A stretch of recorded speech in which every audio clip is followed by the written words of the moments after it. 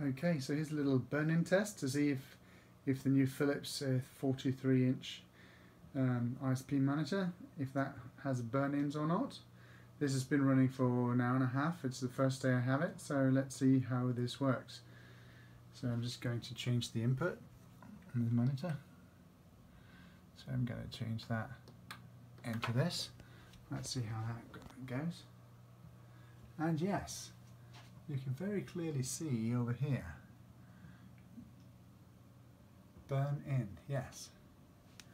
And over here where it was turning, you can kind of see the U in the middle here. So yes, there's definitely a burn in on the screen. Now, how is that possible? Let's try and go back. Okay.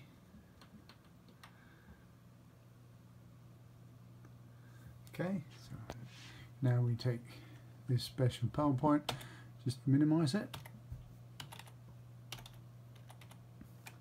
There we go. Now it looks different here anyway. Let's try and go back to see if it's some sort of signaling issue.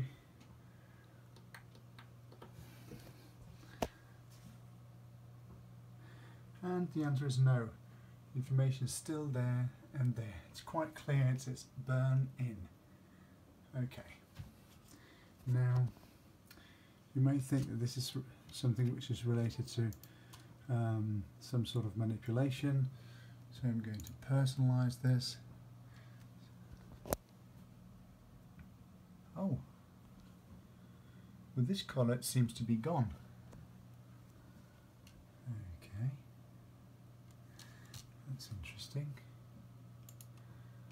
Let's try a different solid color. Let's try this. So now it has a different color, but here it still seems to be the case. Right, so something is going on. Very, very strange. Okay, says burn in the corner very clearly.